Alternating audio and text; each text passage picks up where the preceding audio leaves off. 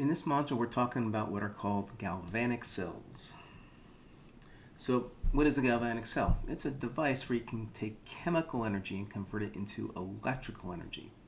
And the way you do this is by taking a redox reaction and separating out the reduction half reaction from the oxidation half reaction and allow electrons to flow between the two, but you have to connect them with a wire, some way to separate them. So let's look at, for example, this redox reaction right here. And in this is a balanced redox reaction in acidic solution, the permanganate ion and iron 2. It ends up the reduction half reaction looks like this, and the oxidation half reaction looks like this. So we can say in this redox reaction that 5 electrons are transferred from iron 2 onto permanganate. Now, if we separate the half reactions into beakers and connect them by a wire with a metal plate called an electrode in there, what will happen is at first, if you look really carefully, you'll see electrons being transferred from the iron 2 onto the permanganate. But what happens is real quickly you get a buildup of charge. How does that happen? Well, if you think about this, over here in this left-hand beaker where the reduction is happening, before these 5 electrons flow, we have a total of 7 positive charges, 8 hydrogens and 1 permanganate. After 5 electrons flow over, you make the manganese 2, you only have 2 positive charges. So now we didn't have, really the positive charges all by themselves. This hydrogen came with something. Maybe it was nitric acid, so maybe there's 8 nitrates floating around in there. Now, their charge was balanced before by the 8 hydrogen ions. Now, it's not, right? Here we have fewer positive charges, which means there's going to be a counter ion here somewhere hanging around. Negative charge. Negative charge is going to build up in here real quickly. And the opposite's true here. Here we start with iron 2. As we take the electrons away, we make iron 3. So we have 3 positive charges for each iron instead of 2. We build up positive charge over here. Well, when you have a buildup of charge, it gets really difficult to force that charge to build up any farther, in this case by pushing electrons from here to here. So we have to think of something. But before we do that, let's look at what causes this to even go in the first place.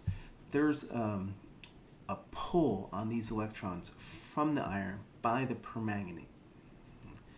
And that permanganate's causing the electrons to flow here. Now, it stops real quickly because the charge builds up. But let's look at what we can do about that.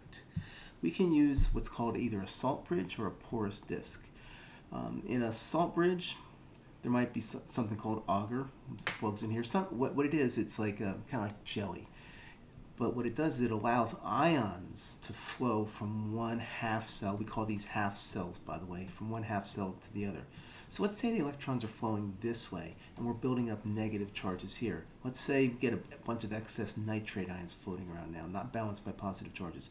What happens is, and there's positive charges over here, right? So the iron 3 is building up that extra positive charge. That's going to pull these negatively charged ions, say the nitrates, through here, over into here, and you'll end up with the charge balanced, allowing these electrons to continue to flow. So basically it's a complete circuit.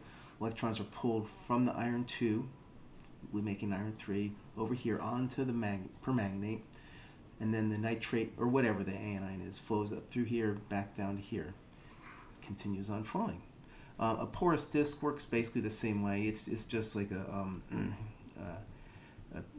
disk of that will allow ions to float through, but it doesn't allow anything else to go.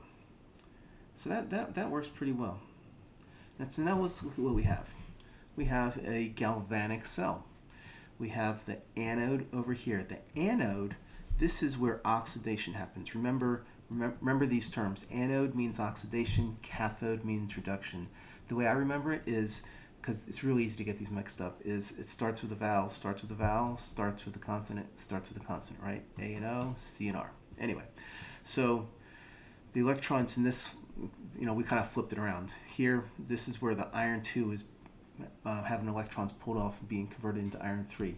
Electrons are coming up through here, down on here to the permanganate, right? We're just making manganese 2. Now what's going to happen is that whatever the anion is going to flow through this porous disk over here, balancing the charge, and electrons continue to flow. So remember that the anode is where oxidation happens, or another way of saying that, it's where the reducing agent is. Remember, whatever's oxidized is the reducing agent, whatever's reduced is the oxidizing agent. So in the anode, there's oxidation, which is where the reducing agent is. In the cathode, there's reduction, which is where the oxidizing agent is.